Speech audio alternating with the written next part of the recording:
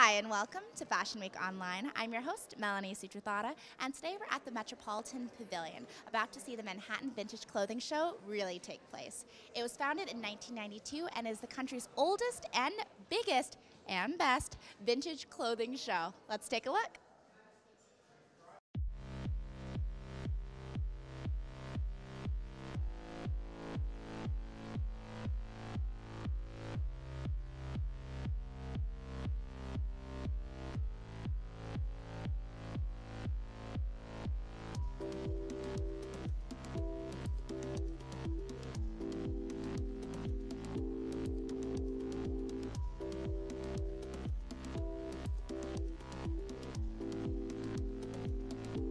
What makes vintage so different from the things we're seeing in contemporary collections? Yeah, the craftsmanship, the design.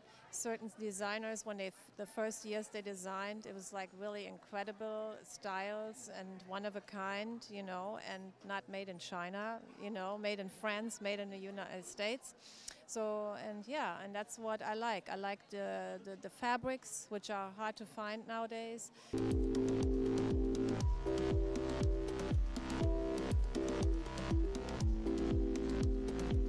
Here at Fox Herald, we really pride ourselves in esoteric jewelry, the weird things that no one else has from all time periods. We sell primarily antique jewelry. We deal in the grand tour of things, from Roman to Victorian to English to Berber, you name it. We've worked across the board.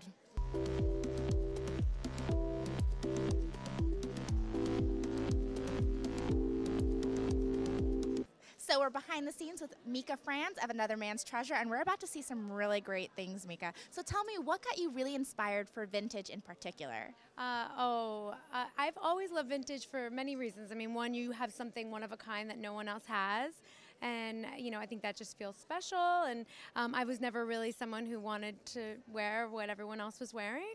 And plus, the quality, the history, there's so many reasons.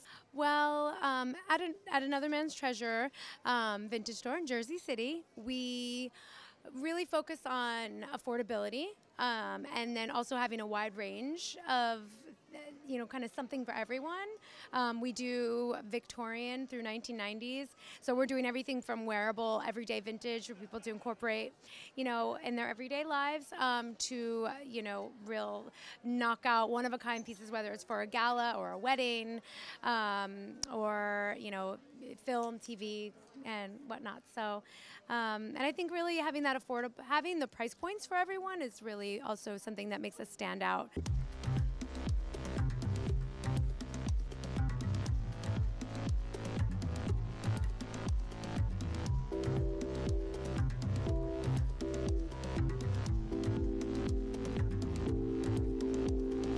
A funny thing happened on my way to the forum. I show up and I see that they printed my sign. So my last name is Como, C-O-M-O, but they decided to print Natalie Come Vintage. So I'm thinking maybe it's destiny again. And so I might change my name to that. We'll see what happens. Natalie, tell me, what inspired you to open up your own shop? Well, my mom had a clothing store in the 70s called Siam Limited, so I was kind of like born into it, and I've been obsessed with shopping ever since. The first time she took me to a store, I was 17 days old, so I don't have a choice at this point.